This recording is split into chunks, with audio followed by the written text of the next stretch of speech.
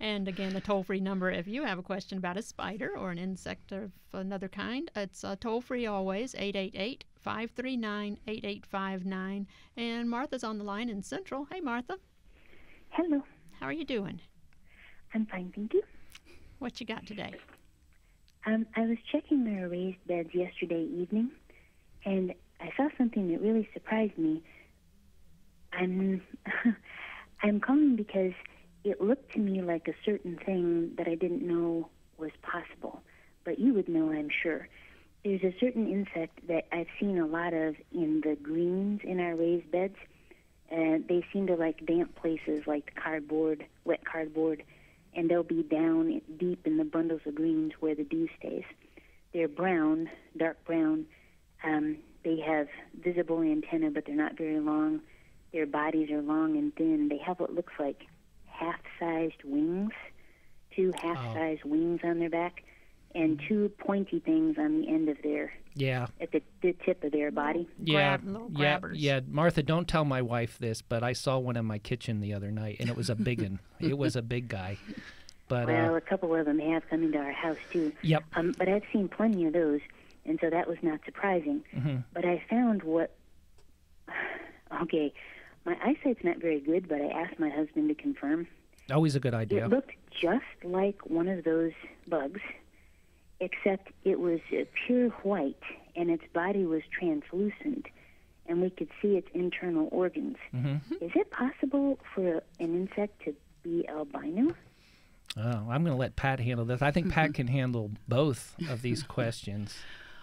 First question, probably what you had was an earwig, and they're very common in moist environments, and they're such cool insects because they have this pre-social behavior where the female actually guards the eggs until they hatch, and a little while after that, and she'll excavate an area in the soil and sort of wrap her body around those eggs, and she'll leave periodically, But once they hatch, then they disperse away, and she doesn't have any more contact with them. So she takes care of them. And in terms of a pest problem, occasionally earwigs can feed on roots and be plant feeders, but it's actually very rare for them to be problematic. So I don't think you need to worry about that very much at all.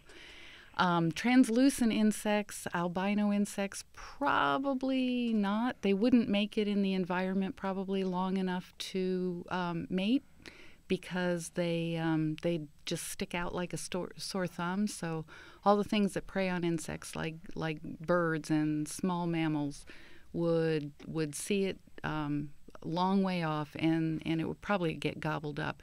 More than likely, what you saw was an insect that had just molted from one stage to another, one instar to another, because insects have those exoskeletons. In order to grow, they have to get rid of their old skin.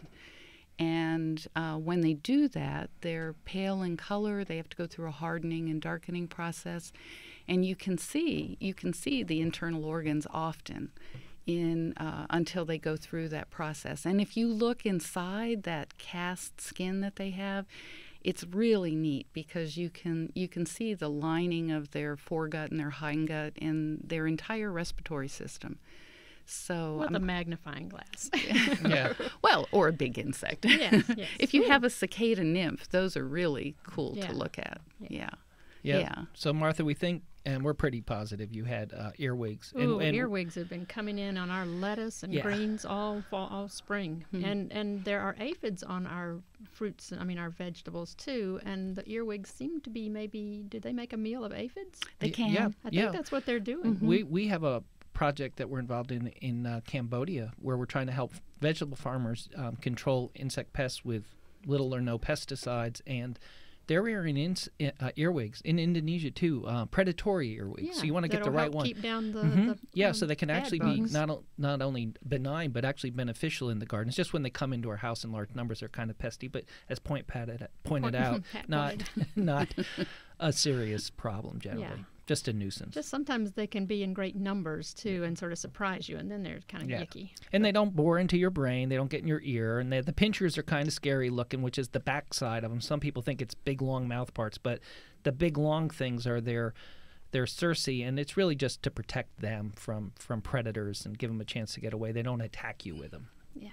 They're pretty cool insects. Well, thank you for the information. It was such a strange thing. Yeah. It was beautiful, though, so I'll tell my husband what you said. He won't believe it.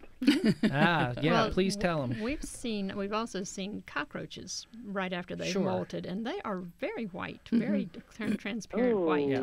Hideous things. It's like ghost cockroaches. You know? Albino, never say never, never say always, but albino insects are exceedingly rare. So usually when you see a quote-unquote albino insect, it's just one that's in the process of molting. Well, Okay. I'll always remember that now. Thank you very much. All right, Martha, Thanks for take care. calling. Bye. Bye-bye.